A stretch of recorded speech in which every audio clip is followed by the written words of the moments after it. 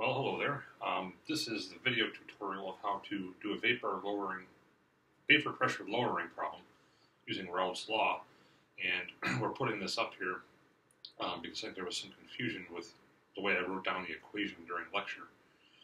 So you'll find on Canvas this problem, and it asks, what will the vapor pressure of a solution prepared by mixing 55.5 grams of solid aluminum nitrate, molar mass 213.0 grams per mole, with 235 grams of water at 25 degrees C. The vapor pressure of pure water at 25 degrees C is again 23.76 torr. So how do we approach this? The first thing is to know what equation to use. You're going to find this at the end of the exam on the crib sheet as written, like so.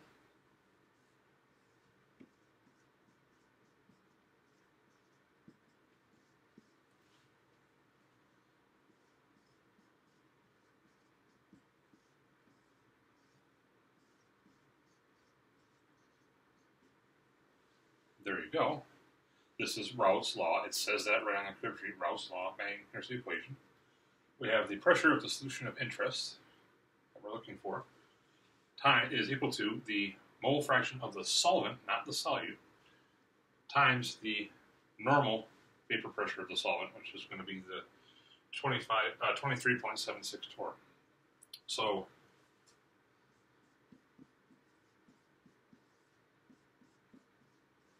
first we'll get the number of moles of water.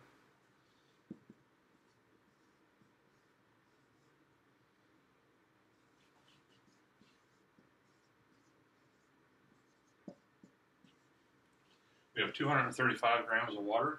Molecular mass is 18.02, and so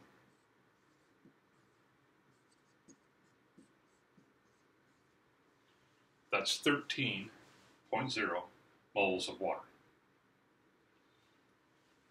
And so the next step then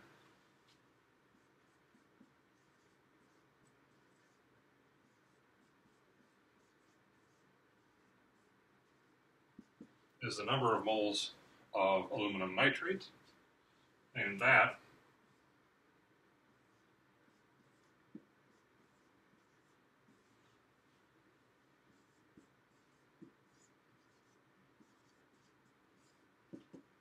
is obtained simply from the amount that we have, the given molar mass, and that's 0.261.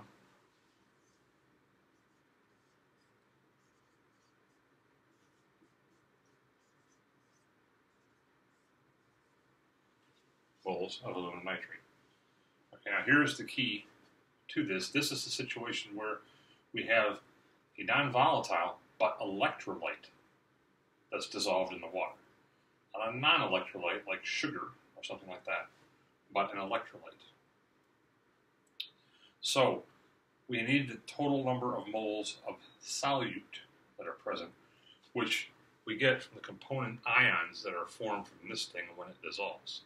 So sugar, which is a molecular, sucrose I'm talking about, is a molecular compound. It doesn't dissociate in water.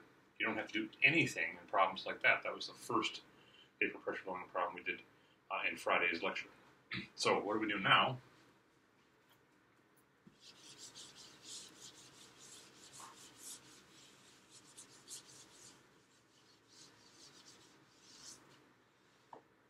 We convert this to the number of moles of solute. So what happens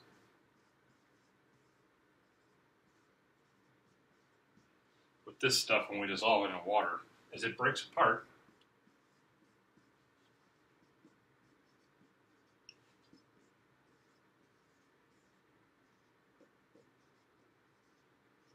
into its constituent ions. And so we have 3 nitrates in there, and so we're going to get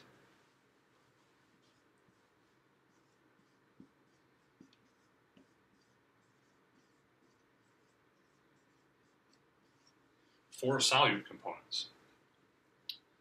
So for every molecule of this that dissolves, there's 4 ions that are formed in solution. for every mole of this that dissolves, there's 1 mole of aluminum 3 plus and 3 moles of nitrate present in the solution for a total of 4 moles of solute. So what we've got to do is multiply that number by 4.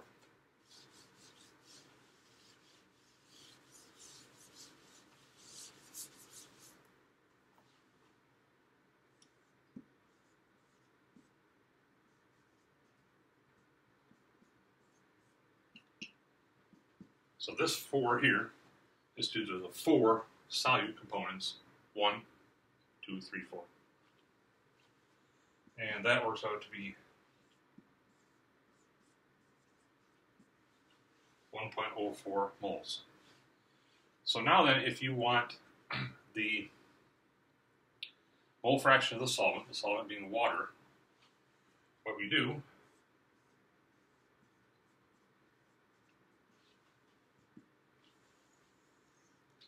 is we take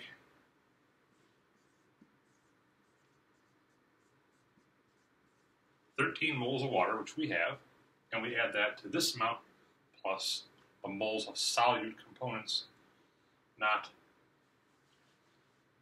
the moles of aluminum nitrate. So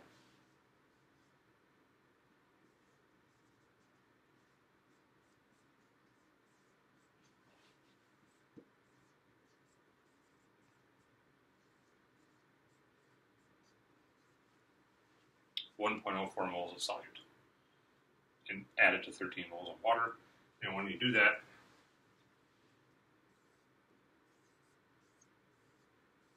your mole fraction is 0.926 dimensionless number.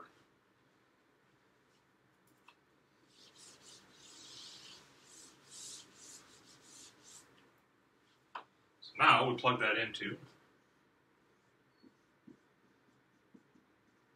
the equation that was originally up here.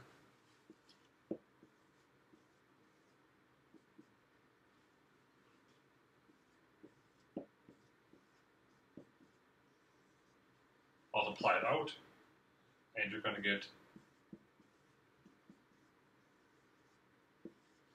22.0 torr. So that's how one does a problem when you have an electrolyte dissolved in solution. And hopefully that helps with clarity of doing one of these problems.